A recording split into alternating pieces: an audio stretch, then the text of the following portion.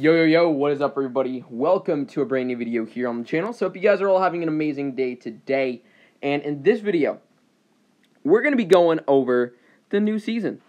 An interesting name, Lotusbloom. Definitely not a name that I'd see for, like, a war game. But I like the name. I think it definitely works with the kinds of dragons that they have, as well as visually.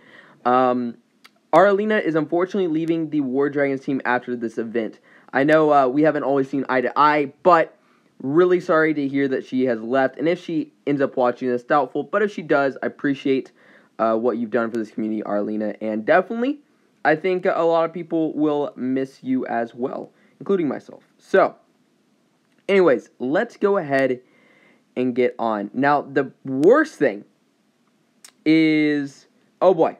Branches increasing in cost by 4.5k sigils.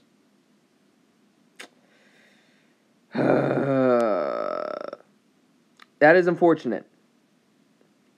I'm fairly irritated at that because that is quite a significant amount of sigils to increase. Like, that's a bit. They will say that there will be 14 prizes increase. So all I can say is that I really hope those 14 prizes involve like 50 or 60 gold chests, you know? You know what I'm saying? Either way, though, increasing price. Now, they're also changing how branches work. So instead of the current 1 keeper branch with mythics costing 3 each, there will be 6 keys in each branch. And each mythic will require 18 keys. So basically, it allows you to do partial branches. So let's say you do, I don't know, 3 keys in 6 different branches, right? Now, obviously, resource-wise, you don't necessarily want to do that, in my opinion. I think that would be a dumb idea to get, you know, partial branches in all the different ones, so you only have, like, a couple of stones for each dragon, but gives you that opportunity. So, let's go ahead and go into the dragon. So, we got Asura. This is the discount dragon. Awesome. Another hunter. Let's look at these spells. On the hunt, alternates between stalk and pounce. Dragon cloaks briefly and recovers hunter ammo upon uncloaking damages nearby towers. Debuffs nearby towers to take massively increased damage. Now, obviously, you can use this to, like, cycling through, so kind of like Megalox and other dragons like that.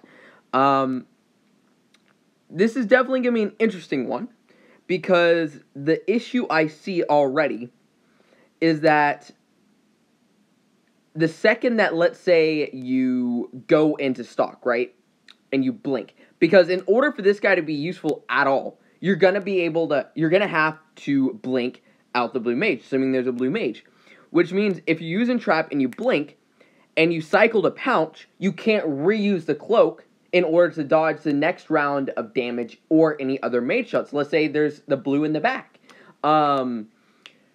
Yeah, I'm worried about this guy. I don't think that he's going to be very viable. I could be wrong, though.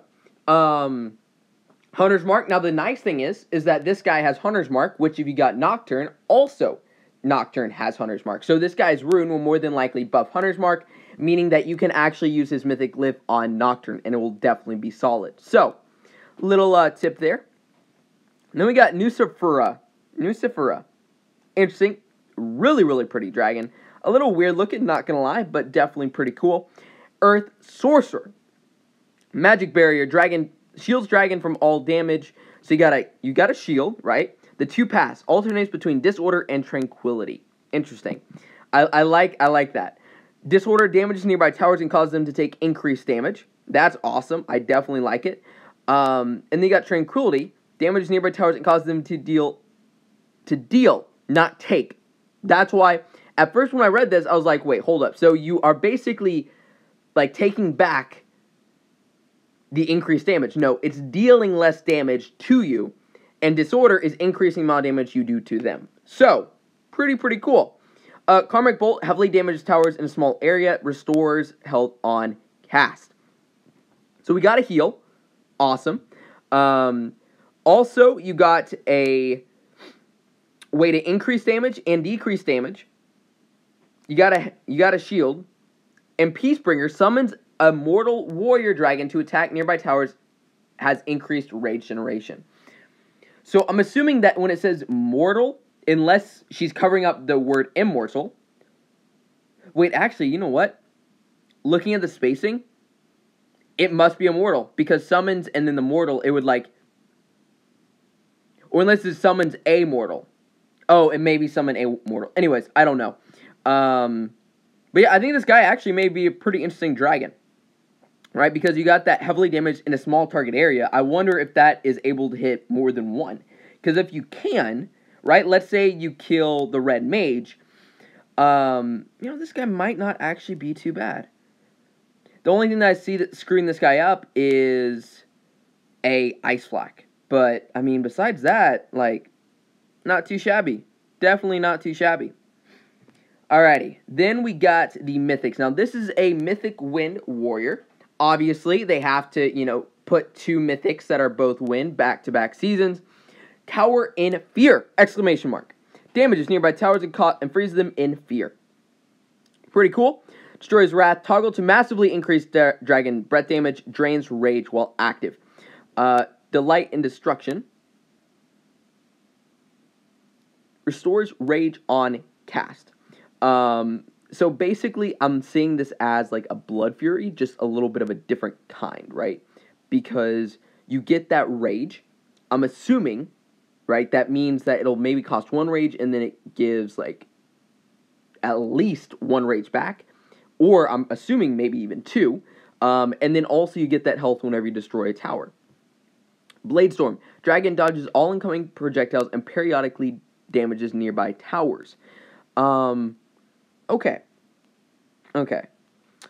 So, I'm thinking that this guy is going to be very dependent on rage costs. Because the main thing I see with this guy is, let's say you can't kill the red mage. Because the thing with this is, in order to use his main spell, which is Cower in Fear, you have to kill the red mage.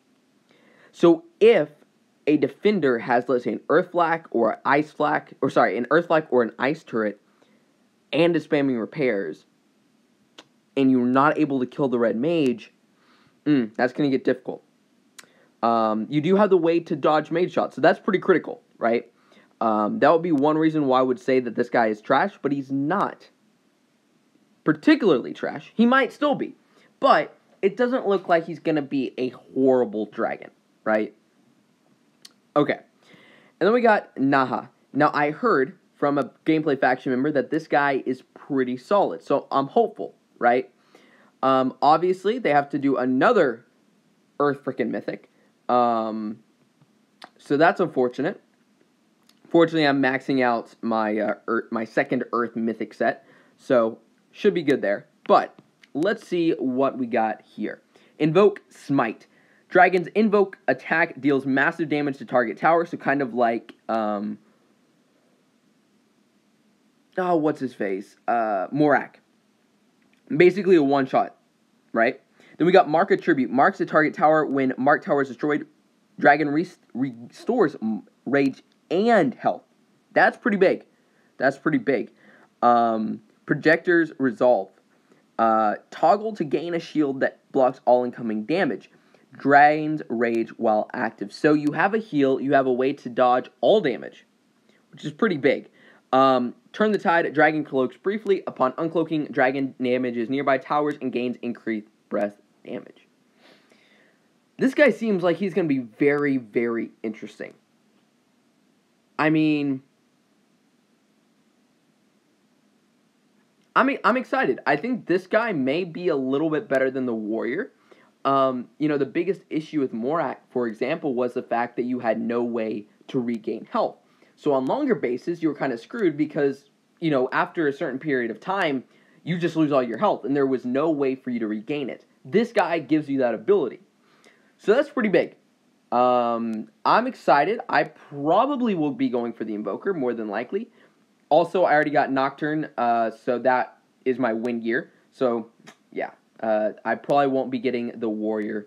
But either way, looking like a solid, interesting dragon.